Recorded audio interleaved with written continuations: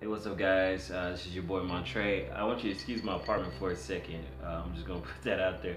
They're doing some renovations on my patio, so I had to bring a few items into the apartment because all my patio furniture is inside. So excuse me for that. A little cluttery today. It's usually my apartment's usually cluttery, but a little bit more cluttery than usual. Uh, Today I wanted to talk about fourth dimension awareness and how that relates to the Mandela effect, as I've been talking about for a little while now. And so, a fourth dimension is the dimension right after third dimension. So, and I find it kind of weird that, especially with Cern and everything, they always keep talking about finding parallel dimensions. Well, to find a parallel dimension, the only next parallel dimension would be the fourth dimension, and that's right next door, unless you go into the second dimension. So you're either going up or you're going down. Most likely, they're going toward fourth dimension, and there's already been kind of esoteric writings about the fourth dimension, or what we may also call the fourth heaven. And the fourth dimension basically is the astral realm, the astral world. It is the place where we dream.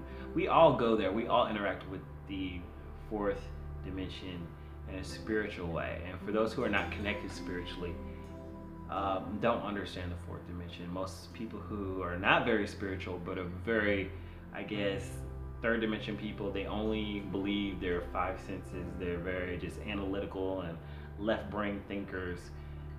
They will only be in the third dimension awareness, and that's okay. You know, we're not judging. It's just that some people are able to tap into the fourth dimension awareness and go back in and out. And those are usually people who can tap into the right brain mind, and they may be artistic or creative type people. They may experience psychic phenomena and stuff like that. This is where we get a lot of fourth dimension awareness from. The fourth dimension also rules not only psychic phenomena, but spiritual experiences, intuition. Females are very connected with that fourth dimension because, you know, they have that little intuition about things.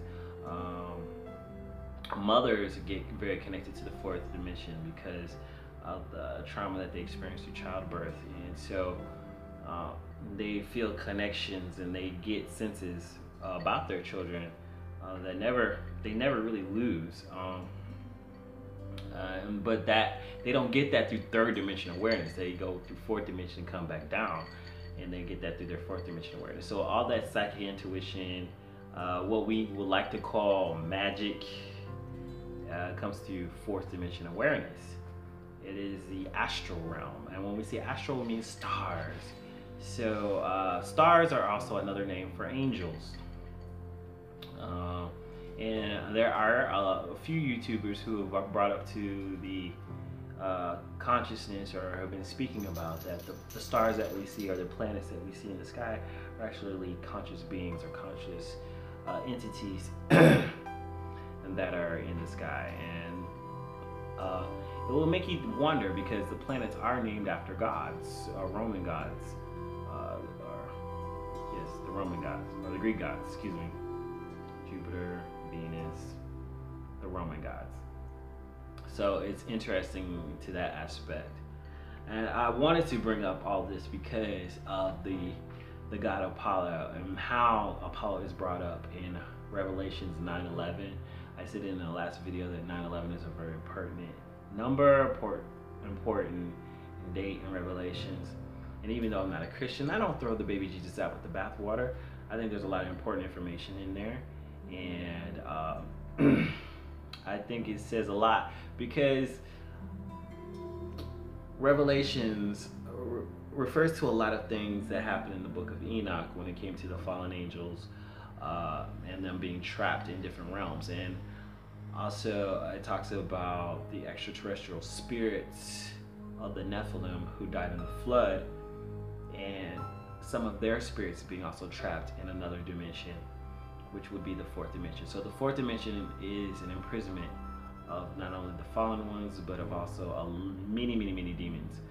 There are some demons that are able to roam on the planet, or in this world, in this third dimension awareness, but there are many that are in the fourth dimension, Apollo being one of them. And that is my belief that this whole Cern thing is to release Apollo or Abaddon or Apollyon from his abode. Now, there are a lot of people that are saying all this Mandela effect is also our awakening to the fact and our awareness of being able to see these things. The age of Aquarius, the new age, and our ability to be able to notice the differences and to be able to see these differences. A few people in the research group, in the Mandela research group, have also been saying that it may have something to do with right brain, left brain thinking, and that a lot of people, we're noticing that a lot of people are right brain thinkers, or people who are able to see the bigger picture, who are very artistic minds. And right brain thinkers definitely are able to tap into fourth dimension awareness, go in and out of that. Where left brain thinkers are more logical people, more analytical people who follow the rules, and that's okay, but we live in a left brain society. And if you look at it, society really doesn't encourage right brain thinking. It pays you to be a left brain thinker. It pays you to have numbers to back up things and all that, versus feeling and intuition and stuff. That doesn't pay. It doesn't get you a job in this society, but it hasn't always been that way. But in this society is more of a left brain thinker. Left brain is also the very masculine energy versus right brain is a very feminine energy. There was one video, and I'll post a link to his video if I still have it, where it says that the age of Aquarius is the time of a coming together of the right brain and left brain thinking. But I just want to give you guys a few tidbits about the fourth dimension awareness. It is a very spiritual realm. It's the astral realm. It's the realm of dreams. It's the realm of intuition, psychic energy, manifesting things. And if the Cern project is tapping into parallel dimensions, i.e. the fourth dimension, if they're tapping into the fourth dimension and trying to make things happen, trying to pull something out of the fourth dimension, and we who are already kind of linked with the fourth dimension are feeling it and seeing differences in the world, this is a very important time. It's a very important time when it comes to manifesting things, to making things happen. We realize that that is the realm where things happen, as above, so below. Things have to happen in the fourth dimension before they can happen in the third dimension. And when things change in the fourth dimension, things change in the third dimension. So keep that in mind, because the higher dimensions are fifth, sixth, and seventh. Those are very high spiritual dimensions. So we haven't even tapped into those. Otherwise, there would probably be a spiritual war, because those are where very higher beings dwell. So the fourth dimension, if you do something in the fourth, things change in the third, and that's just how it works.